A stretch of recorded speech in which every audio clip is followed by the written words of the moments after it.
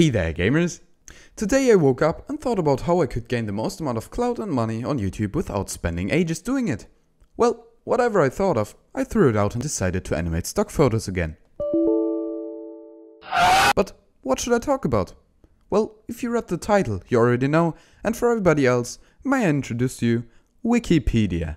Because the website that we all use for school projects, work, and if we want to know the answer to that stupid question that just won't leave our mind, is an entertainment goldmine. You don't believe me? The mosquito laser. This and about 2,500 other interesting articles were compiled in the article Unusual Articles. So, obviously, I will be randomly explaining some of them. Enjoy!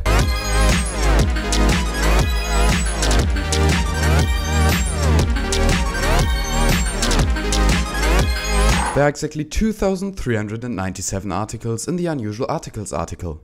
Damn, there was many articles. But of course, I didn't count that. No. I converted the Unusual Articles page into an Excel table, so I can just look up the number, find the right article, look it up on Wikipedia, easy peasy, I found it. So without further ado, let's get the obvious numbers. The very first article is named Breast-Shaped Hills, and what a shock, it's about breast-shaped hills. But there's more to it. It appears that the Romans had a great sense of humor, or were just really horny, because they named one of their forts in 79 AD Mamucium, which is Celtic and can roughly be translated to breast-shaped hill. The thing is, you probably know that fort already, or at least what grew out of it. The city that stands on the breast-shaped hill today is called Manchester. So oh yeah, the name of the second largest city in Great Britain may have its origin in a Roman tits joke. Going on with number 69, because you know we had to go there, it's Brennender Berg. It's German and roughly translates to burning mountain. It's an old coal mine that was set ablaze in 1668 and continues to burn today. The legend of how it got started is that a shepherd lit a fire at a tree stump, which then propagated through the roots and lastly lit the coal seam on fire. But it probably just was a case of spontaneous combustion caused by the pressure and the decomposition as a result of the unplanned coal mining. Although the fire began to weaken at the end of the 18th century, it's still burning today, and you can even visit it and feel the warm air coming through the cracks of the mountain. I guess that's what Billy Joel meant when he said, "We didn't start the fire, it was always burning since the world's been turning." Am I right? Number 420 is Russenorsk, a pidgin. That's what you call a very simplified middle language between two languages, so people can communicate between them.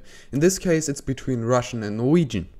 Russenorsk started somewhere in the 1780s as a means to trade fish and wheat between the border. But after the Finnish declared their independence from Russia in 1917, the Russians were so sad that they pursued a technique that today is infamous to be used by the edgy teen of the 2010s. Namely, self-isolating, thinking that they are better off on their own, completely ignoring their bodily needs, and founding a communist state. So, after the trade died down more and more, the last Russenorsk trade occurred in 1923, and with no trade in need of the pigeon, it just flew away, waiting for the next trader in need. A truly sad time for linguists. Next up is number 777, because it's a little piece of heaven. Okay, I'm stopping the bad music references, okay? Anyways, haven't you ever thought about, hey, how cool would it be if you just had chickens running around with sunglasses? Well, if you thought that, then first of all, what the fuck is wrong with you? And second of all, there were chickens running around with sunglasses. And many of them. That wasn't even the best thing. The best thing was, the sunglasses were there to keep them from being cannibals. No really, you heard right. There were chickens wearing sunglasses to keep them from completely obliterating their family. So, the idea of eyeglasses for chickens was first patented in 1903 by a guy named Andrew Jackson Jr.